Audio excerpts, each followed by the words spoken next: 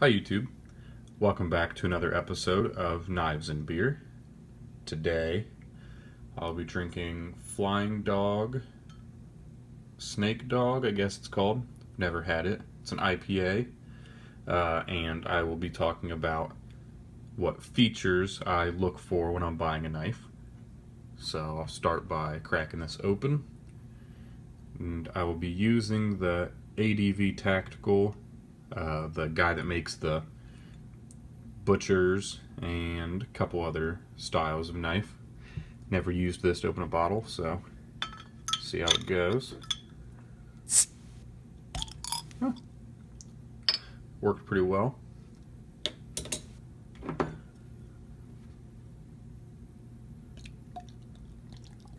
So I'm a little different, I think, when it comes to buying knives.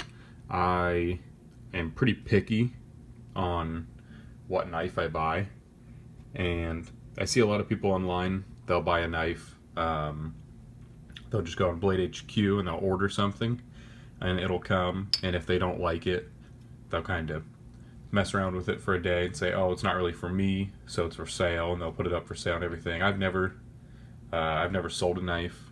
Every knife I've bought I've pretty much loved. There are a couple knives like my CRKT Shenanigan, which is, I think I bought it for $24, so no real reason to sell that, even though I don't really carry it too often. But every other knife I've never really felt the need to sell. And I've had people offer me to buy some of my knives. The Browse, I just got an offer a couple days ago to buy it. I've never really took anybody up on them because just don't really feel the need to sell them, but I feel like I just get kind of picky on choosing, and I research and kind of make sure I really want it. So let me think. The GPB one from Kaiser. So I think I remember seeing this in probably January or February. I saw a picture of it that they were making it, and I got really excited. I was like, oh man, I can't wait for that to come out. And I waited, like, just looking up every picture I could. If they released any news, like constantly following it to see when they released it. Looking at the specs, the materials, everything, the price. I saw that it was going to be about $200 some, so I was like, okay, I'm ready, like right now, whenever it shows up online or somewhere, I'm ready to buy it, like right now. So that's kind of just how I am. I don't just see a knife and say, oh, that looks pretty cool, and buy it. Like I kind of take some time to buy it, make sure I want it, and it's always worked out. I've always liked all of my knives that I've gotten.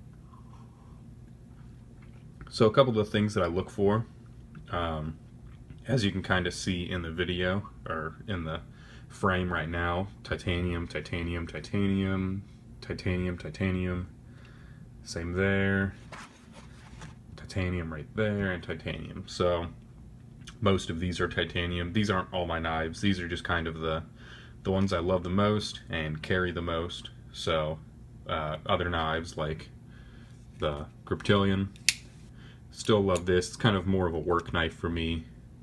Take it out camping, or I used to carry it every day while I was mowing lawns, or not lawns, but mowing parks and cutting weed whacker string with it, and held up nice.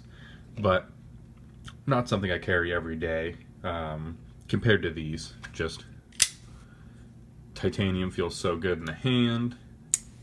I love the titanium frame locks. I love the look of it, the feel of it. I've never had one fail. All of them have pretty good lockup. This one kind of has a little tiny bit of lock rock and a little later lockup, but other than that, I've had a great experience with frame locks of all these different kinds. So definitely my preferred thing is to look for a frame lock, but that's not a deal breaker. Out of all these features I'm going to talk about that I really look for, I wouldn't say any of them's a deal breaker.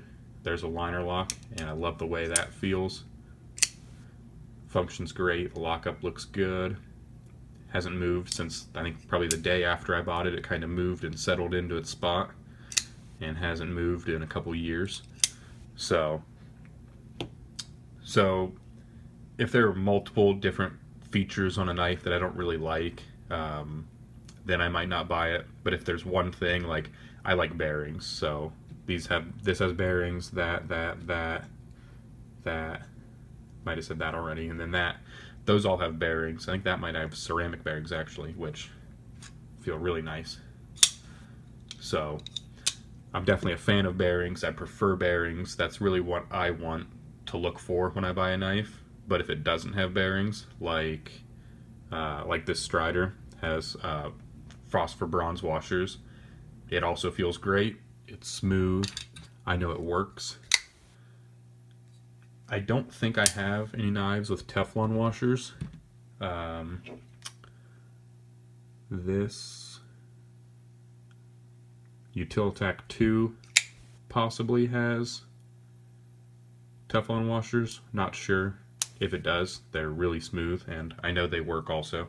So that's not really a deal breaker, but I look for bearings. You can see most of these are flippers, so I look for flippers, and especially if they flip nice. Like I said, I kind of take my time and wait a while. I don't buy a knife when it first comes out usually. I go to the local knife store, River's Edge, and flip some, feel them, get a look at the size and how they feel in hand, and that really makes my decision on whether I want it or not. Because there are some knives they don't flip as well as others, and it kind of doesn't ruin it, but this one flips fine.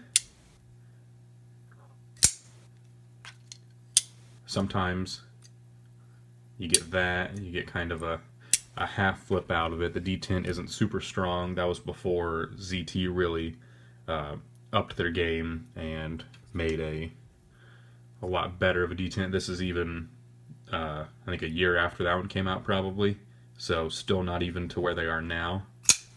And the detent got a lot stronger, feels a lot better. It just feels higher quality when the knife flips out and you have that nice detent. So I really like the direction they went by working on that, making it more of a strong detent. So look for that. Obviously, I look for premium materials other than just titanium. I like steel and everything. G10 is great.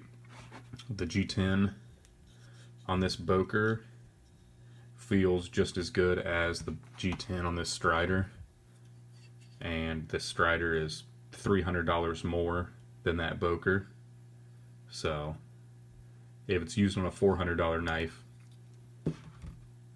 that's pretty good quality probably, and it's really nice to find it on a cheap knife around 90 some dollars, I think. But titanium's obviously my favorite. Sculpted pocket clips, another thing that's not a deal breaker, but a cool thing to see. One annoying thing is when a knife maker works so hard on a beautiful design like this pocket clip. Really cool angles. You can see all the different kind of directions that it kind of looks like it's flowing almost. It's not just a flat milled pocket clip. It kind of comes down here and down there, all rounded. You can see the mill lines in it left there. And then you go and walking around at a restaurant and scratch the hell out of the pocket clip. So I've done that a few times, and that kind of gets annoying when you have such a nice designed pocket clip and then you scratch it up and everything. Knocked that over, sorry about that. Another great design, and you can tell I didn't really ruin this one or anything.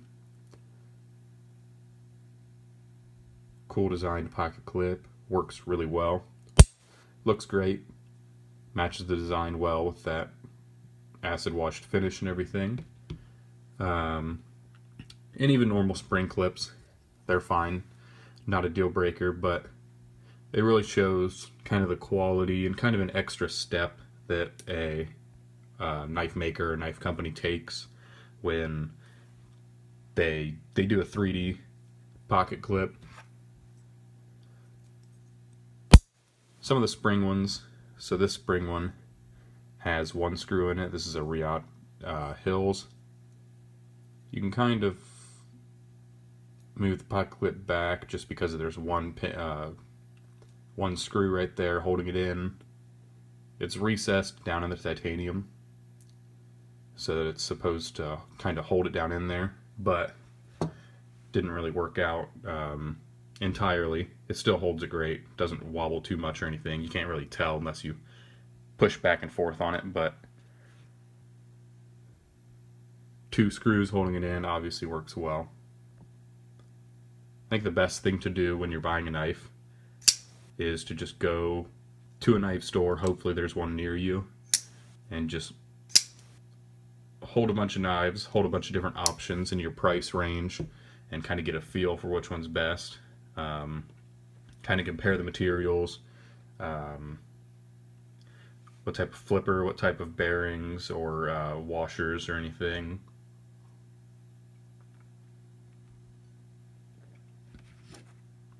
A lanyard hole is something that really doesn't matter to me at all. Some of my knives have lanyards on them. I think this might actually be... Oh no, I got... My Endura is, I think, my only other one. And that one, okay. So I think I have 3 knives with lanyards on them left. Used to have a couple more, took the lanyards off of them. I have a couple lanyard beads that I really like that I'd love to put on a knife, but there aren't really any knives that I want a lanyard on right now. So that's not really a big deal breaker for me.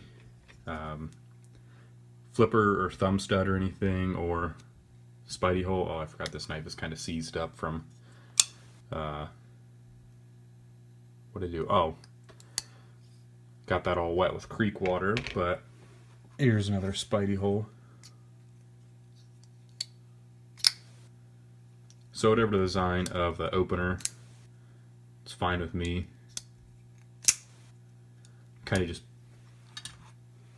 a little picky toward flippers because I just love flippers. I love flipping knives, kind of just messing with them. I'm sure you guys probably like that too.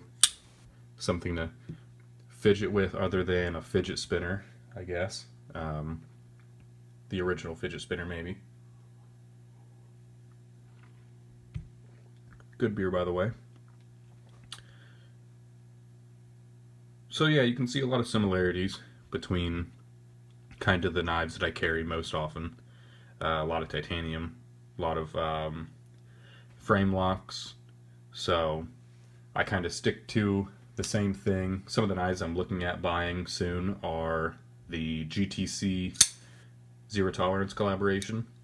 So I really like that design. The Kershaw Natrix, I love that just because of the story going along with it, and the sub-frame lock looks really cool. Can't wait to get my hands on that, kind of hold it, see how it actually feels. I know it's going to be a cheap knife because it's Kershaw, but looks like they probably executed it pretty well. The Kershaw GTC collaborations look really cool. There's a couple new G10 Spydercos that look really cool that I'm going to check out. So a lot of new knives I'm looking for. A lot of Wee knives that are either G10, the cheap ones that are about $100 or exactly $100, or the titanium ones that are in the 300s. Both of those are just great options, whether you want to go the budget route or kind of the more expensive route like Kaiser and HEA designs. So